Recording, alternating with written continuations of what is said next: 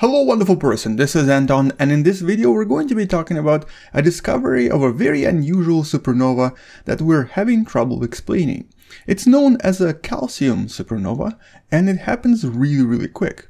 Let's talk about this and welcome to What the Math.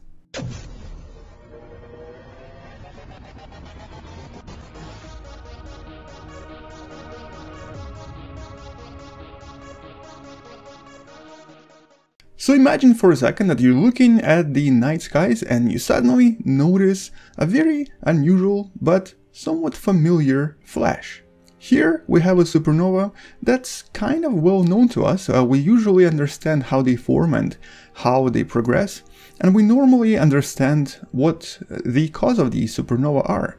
But this time we can't really explain anything. We can't really explain what we're seeing, and we can't really understand how it was caused. So in this case, what you're looking at, it's known as a type 1 supernova. This is when a typical white dwarf explodes and generates a somewhat similar to us and somewhat familiar to us shape. Many nebula in the night skies are actually caused by various types of supernova, like this one right here. This is one of the more famous ones, known as Crab Nebula. And inside of this nebula, right in the middle right there, there is actually a leftover. That's the pulsar known as the Crab Pulsar, the remnant of the supernova that happened roughly around 1,000 years ago. And although most supernovae usually happen in the middle of galaxies, like you see right here, the other types, the less known types, sometimes happen in the middle of empty space. And this is kind of what was observed very recently, specifically a few months ago, but more thoroughly analyzed only a few days ago. And here is actually the image that was taken when the supernova known as SN 2019 BKC occurred. So what exactly happened here? Well, first of all, unlike typical supernova like Crab Nebula right here, the supernova that happened here was ridiculously fast. It only lasted for a few days. And although normally a typical supernova like the one you're about to see lasts anywhere from a few weeks to a few months to maybe even a year, and actually is quite bright, the one we just observed, and the one that's very thoroughly described in this paper right here that you can also find in the description below, happened in only about 5 to 6 days. And on top of that, it was unusually rich in calcium. In other words, it was literally a calcium supernova. These unusual calcium supernova are extremely rare. We haven't actually seen that many. I think it was only about 15 or 16 that we've been able to analyze thoroughly. And at the same time, they're almost impossible to explain right now. Or at least extremely difficult to explain, because we're not entirely sure why most of the material here is basically calcium. And furthermore, this supernova right here, that happened only a few months ago, is also in the middle of galactic or intergalactic space. The closest galaxy, I guess, is this, the other close galaxy is this, but there's literally nothing here. It's as if it was in the middle of empty space and something there decided to explode. Now, obviously we have at least one explanation, possible explanation, but right now there is no definitive explanation to what's happening here. The best idea that we have right now that sort of takes care of the calcium, the in the middle of empty space situation, while at the same time explaining why the supernova is so quick and not very powerful, involves a neutron star and a very large helium star. So let's try to imagine what may have happened here. Here's a very large, very massive star that may have a lot of helium on the inside, and here is a neutron star. This is Crab Pulsar that I've showed you previously. Now here, as we have the neutron star orbit around the helium star, it will slowly start taking away the mass from the larger star and sort of depositing it around itself. Now it may take a while for us to notice anything different here, but with time, this larger star, as you can see, will start losing mass. Now if I accelerate time here a little bit, it will obviously happen a lot faster.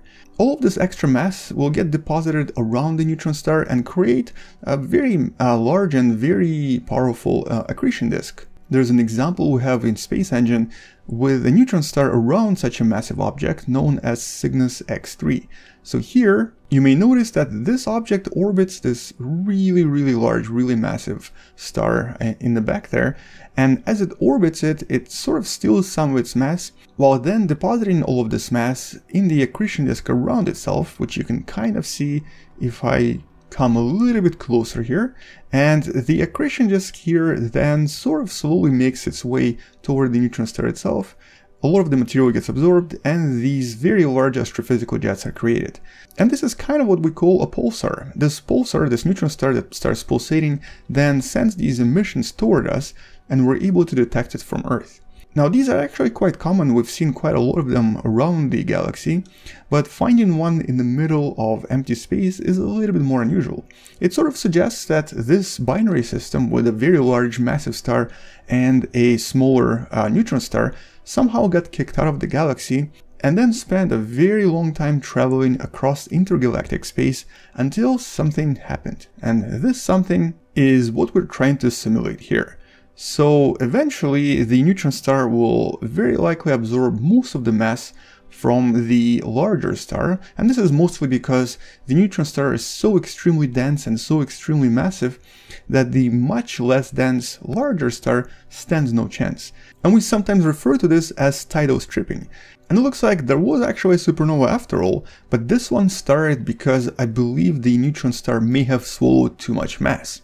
Now here, after some time, you'll notice that all of this mass around the star starts disappearing, and the pulsar right there starts sort of acquiring it, and eventually will most likely absorb it, becoming a very active pulsar. However, the star itself will eventually turn into a very massive, but also very dense core. Or essentially, it's just the core that remains while the shell, the outer shell of the star disappears into the neutron star. And so here we can kind of accelerate this by reducing the size of that star and basically turning it into a very dense core. And it just so happens that this core is technically a white dwarf. Now, you may already know about white dwarfs, and if you don't, check out some of the other videos on the channel. Some of them might be popping up somewhere there. But the idea here is that at some point, if this core gets a little bit more mass, the white dwarf will actually explode and initiate what's known as a Type 1 supernova. But because it's not a true white dwarf, it doesn't explode exactly as it should. And so instead of having this pure Type 1a supernova, it initiates something known as a Type 1c supernova, a much less powerful and also a lot sort of different in composition, the calcium supernova. Or at least that's how we think it happens. So once a certain mass is reached, it basically explodes, creating this very dim and very fastly evolving supernova that we've just observed, and within about 5 to 6 days the luminosity decreases dramatically, eventually sort of dimming to the point where we don't really see it anymore. And during this explosion, all of this calcium that was inside the core explodes and dissipates across the intergalactic space. So in other words, it was actually the calcium that was inside the core that gets dispersed and creates this beautiful but somewhat unusual supernova that we observed. In terms of the amount of energy released here, it's about 1/5 of a typical supernova, and at the same time releases about 0.2 to 0.4 masses of the Sun across the intergalactic space. And all of this is basically mostly calcium. But the unusual observation here is that all of this material is also moving really fast, actually a little bit faster than we expected, roughly around 12,000 kilometers per second toward us, and obviously in all other directions as well. In other words, it's a very powerful and extremely violent explosion that dissipates really quickly and releases all of this material that then spreads across the universe. And what's interesting is that even though these supernovae are much more rare than other types, we actually today believe that most of the calcium in the universe, including calcium in your bones, was produced during these unusual and super rare events. In other words, somewhere out there in the Milky Way galaxy, sometime possibly about 5 billion years ago, such an unusual supernova occurred, and all of this calcium then made it all its way into your bones, and my bones. Everyone's bones. And so it's these unusual binary systems, some of which we're still having trouble understanding, that probably created the calcium in the universe, at least most of it. Some of it is probably produced in some other ways, but most of it was probably made during these calcium-rich transients, or basically calcium supernova. Now for now, that's all we've discovered about these unusual events, and as we find more of them, we'll probably learn a few more things. But as I mentioned, it's a little bit difficult to actually detect them, because they're so fast and they're not very bright. Once we find a better way of discovering these unusual events, we'll definitely learn their origin and possibly understand what's really happening here. But for now, I guess the true origin of calcium in the universe is still a bit of a mystery. Anyway, on that note, that's all I wanted to mention in this video. Check out the paper in the description below and come back tomorrow to learn something you may have not known before. Subscribe if you still haven't, share this with someone who loves science, and I'll see you tomorrow. Space out, and as always, bye bye.